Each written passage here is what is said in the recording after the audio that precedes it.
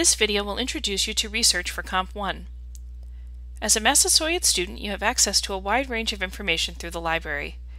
Although when we search Google, our results might seem infinite, what we are seeing is only what is freely available online. Massasoit has access to lots of resources that you will not find in a Google search. Rather, they are available through databases that we pay for access to. Databases are collections of articles from newspapers, magazines, and journals. They will also sometimes have images, books, and video clips as well. Databases can save you time with searching because you won't find advertisements or personal websites, and you won't have that annoying problem of reading a certain number of articles and hitting a paywall where you have to pay to keep reading. The information that you find in databases has gone through an editing process, which is not always true of websites. It is much easier to know who was responsible for the information. You can see who the author is, when it was published, and oftentimes you can see the sources of information that the author used. You will also find more in-depth information versus what you can find on a website.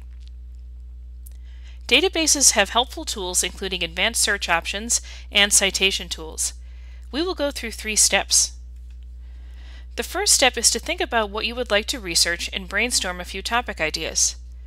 This will also help you to think of keywords for searching in the library's databases. Keywords are words that describe your topic. If you use hashtags when posting on social media, think of your keywords like the hashtags you use on posts. For example, if I wanted to know about the effects of technology on mental health, my keywords would be technology and mental health. The second step is to access the library's databases. Go to the Library Resources link in your Comp 1 Canvas space. Remember that when you are off campus, you will be asked to enter your Massasoit username and password for database access. Now the third step is to start searching. We are going to look at 2 databases.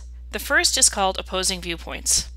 You can enter your keywords in the search box, or if you need to find topic ideas, click on the icon to browse issues. For topics related to technology, select Science, Technology, and Ethics from the drop-down menu. This will give you a list to scan through for topic ideas. Let's try searching for technology and mental health. You will find a variety of sources in your search results. These include magazine and newspaper articles, and video and radio clips. Click on these links to view more. All of the sources that you find in Opposing Viewpoints have helpful tools. These include a translation tool, an option to listen to sources, and a citation tool. Look for them at the top of the page. If you want to narrow down your search results, click on the Advanced Search option next to the search box. We are looking at the Advanced Search option in Opposing Viewpoints as an example. Most databases will have this feature. With Advanced Search, you can add additional keywords, as I have done here, and select limits which help to narrow your search.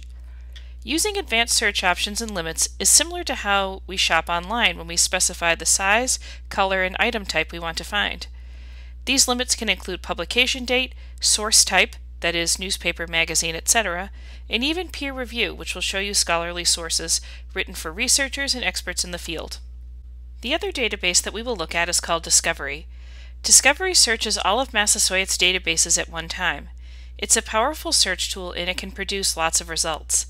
Let's continue our search for technology and mental health. Discovery gives you the option of using the Advanced Search or the Refine Results menu on the left side of the page. Helpful limits include publication date, especially when thinking about technology, as well as the source type and subject menus. Click off any of these options and your search results will update automatically. Click on a title to view the full text. Some articles will also have a Listen and Translate tool. You can find tools for citing, emailing, and Google Drive on the right side of the page. If you need help with finding information on your topic or using databases, you can ask a librarian. Use this chat box on your Comp 1 guide to send us an instant message.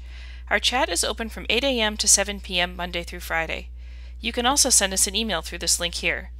Good luck with your research and we look forward to helping you.